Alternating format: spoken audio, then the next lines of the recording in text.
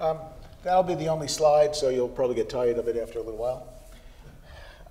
And as is my requirement, even though most of you know I work for some organization over in Russell, and I'm required to say that I'm here tonight on my own.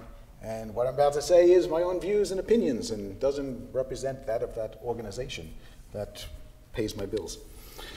I'm not going to talk to you about battle. I'm going to talk to you about innovation, about what I think is, and I'm going to be very bold here, perhaps the most significant innovation of the First World War on the Western Front, and the key innovation that is responsible for restoring maneuver mobility in 1918. And that innovation is bringing together artillery fire with intelligence and creating modern war's first intelligence fusion cell, might be what we would call it today, and using the results of that in fire plants similar to what Roger was showing you in 1917 and 1918. And this was something that hadn't been done before. Now, innovation, usually requires a problem. You don't innovate just because you feel like innovating. Usually something has to motivate you to do it. And that, in the First World War on the Western Front, that was, that problem was the defensive fire that swept no man's land and prevented maneuver of the forces to close with and defeat the enemy. Now, the generals who commanded were not surprised by this defensive fire. It was a problem that was first clearly identified in around 1880, and they thought about how to get through this, how to solve the problem of defensive fire. And they weren't able to, even with the lessons of the Russo-Japanese War, the Balkan Wars, or even the Boer War in South Africa. So, the problem is getting across no man's land. And various technologies will be invented, like the tank, that will enable the mobility to be restored in 1918. But the one that I'm going to talk to you about, this artillery intelligence fusion cell, was called the Counter Battery Staff Office. It's a British Army invention, although the French Army is doing very similar work in coming up with their own solution that is very similar to the British one. The point where they get serious about raising the Counter Battery Staff Office is after or during the Battle of the Somme. That initial day, that shock of nearly 20,000 fatalities, just British fatalities, that is, and the ongoing slaughter of that campaign, brought together so that by the end of the battle, the genesis of the Counter Battery Staff Office is there. And by the end of 1916, the first one is already operating, and by early in 1917, every corps in the British Army, 18 of them, or by the end of the war there are 18, is operating their own CBSO. Now, what did it consist of? Well, first off, like most intelligence organizations, it's pretty small, maybe a dozen people, under the command of a lieutenant colonel, who reported to the general officer commanding the Royal Artillery. So they're a corps level asset. Maybe 12 people, combination of artillery, gunners, intelligence officers, and survey people, and then just a few other ranks to do admin, copying, and those kinds of tasks. It's important to understand that they did not command. They did not own anything.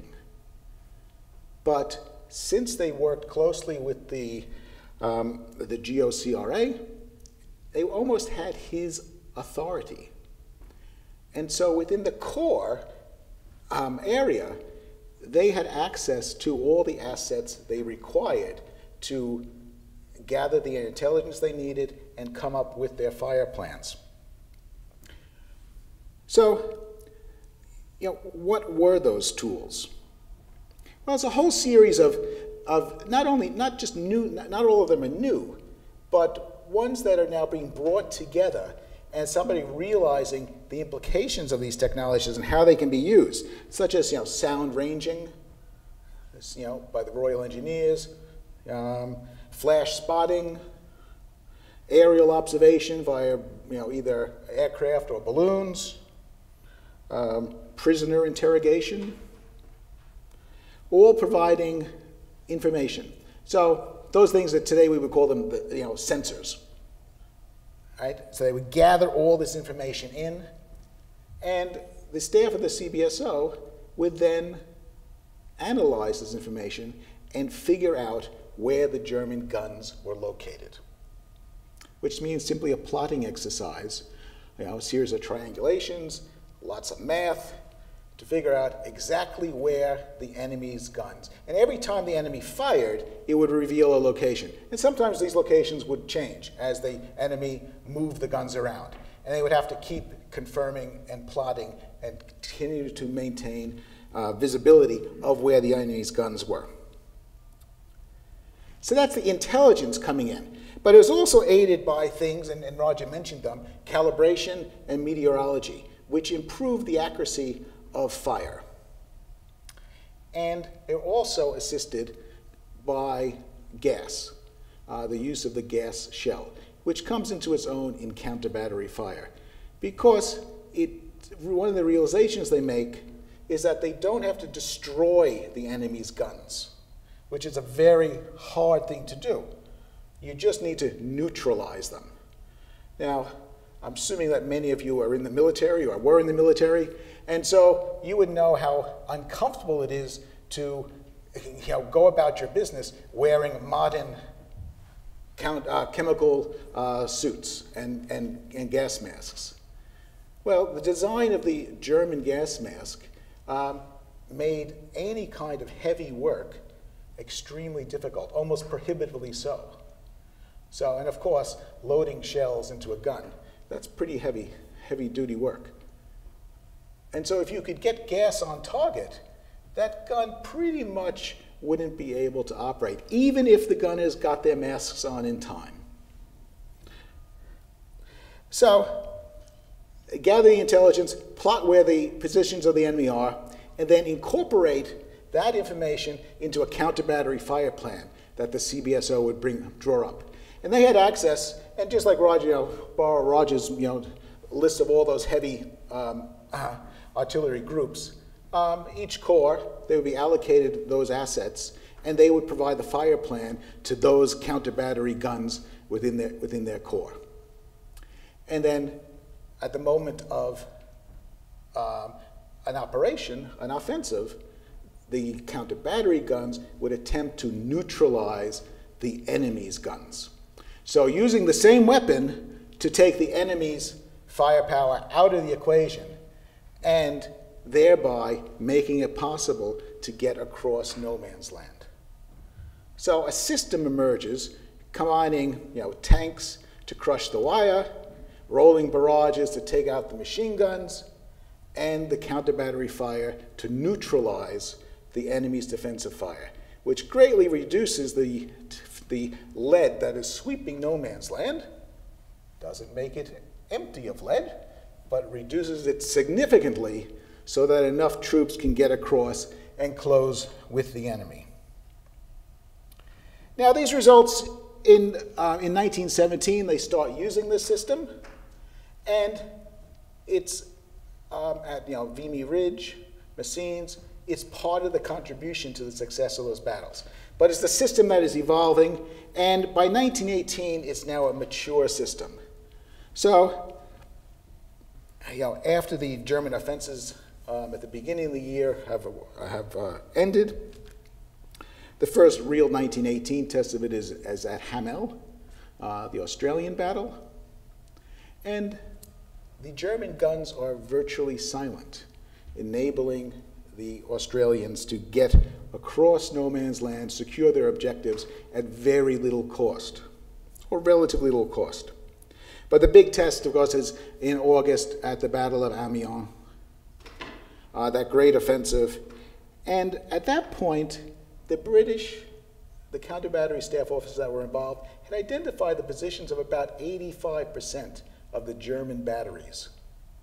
And pretty much all of them were silenced at the start of the operation. And of course, that's what Ludendorff calls the blackest day of the war. But it was also the start of a series of relentless blows that would drive the Germans back under combined French, British, American offenses, for which they were unable to stem. Now, the CBSO was not perfect, it had limitations, and it was optimally designed for a relatively stagnant front because it took about 4 or 5 days, or even maybe a week, to start to get a handle of where the Germans' locations of the batteries were. So it was not designed for mobile warfare. So even when the, later into 1918, when the front starts to shift more rapidly, as the shift front moved, they could not keep up. But then when the Germans would dig in again, they would come forward, engineers would lay out their sound listening devices, flash spotters would go into action, intelligence would start, come into the CBSO office, and it would then start plotting the batteries again. And of course, it required gas, because gas was ideal for the achievement of neutralization. Now, I'm a slightly sort of unusual historian in that I spend a lot of my time thinking about the future. And one of the things that I've been aware of, and one of the things that I've been studying, is that I think we're back in 1880. And we're facing very similar problems going forward into the future character of wars that may come again. And we actually, once again, are seeing the emergence of new no man's lands.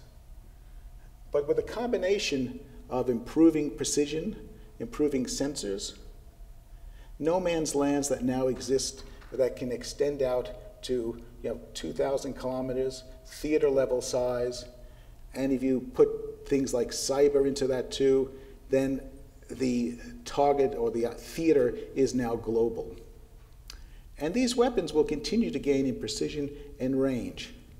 And so contemporary commanders are starting to face these same situations again. At the moment, they don't really have any answers about how do you maneuver across a no man's land of high lethality, but which is now theater level size.